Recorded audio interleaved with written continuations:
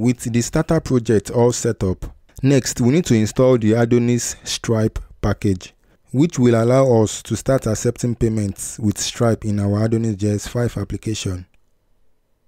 I am going to switch to using VS Code inbuilt terminal.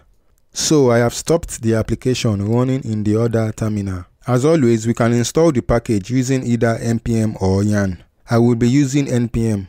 So npm install.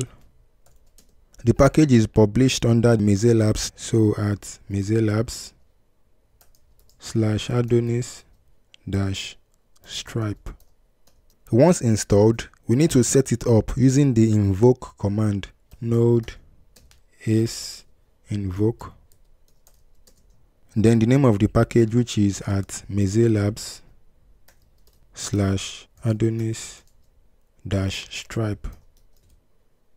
This will create a Stripe configuration file, a Stripe contract file, so as we can have TypeScript IntelliSense support. Then to update the tsconfig file and register the provider inside the .adonis-rc.json file. For the changes to take effect, we need to compile the code. So I'm going to start the application in watch mode, which will compile the code, start the application, and watch for any files changes. Node is save-w.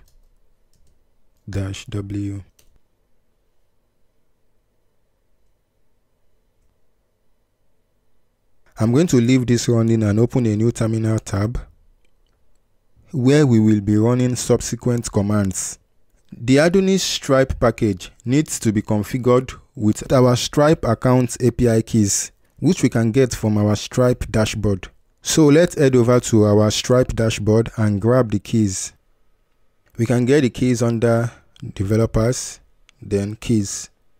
Stripe makes use of two keys, which are a publishable key and a secret key.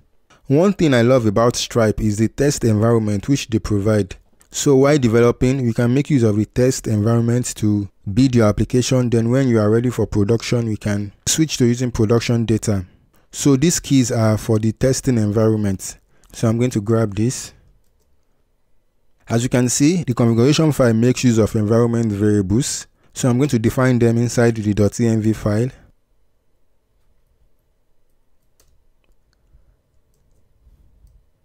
So Stripe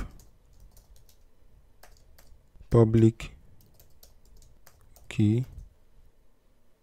Then I'll paste in the key I copied. Let's head back to the config file. I'm going to copy this instead of having to type it out. And go over to the Stripe dashboard and copy the secret key. By default, this package will use the API version on our Stripe account. So if we head back to developers, we can see the API versions. The latest is this, while the default is this, which the application will use in my own case. Yours might be different. Of course, we can override this to make use of a different version by telling the package the version we want. We can do that by setting the API version key. So I'm going to grab this,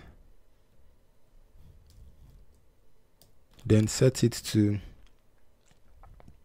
the latest one, which is this. Also, we can specify a webhook secret, which will be used to verify Stripe webhook. We will come back to this later in the course. With everything set up, we are all set to start accepting payments with Stripe. We will see how to do that in the next lesson.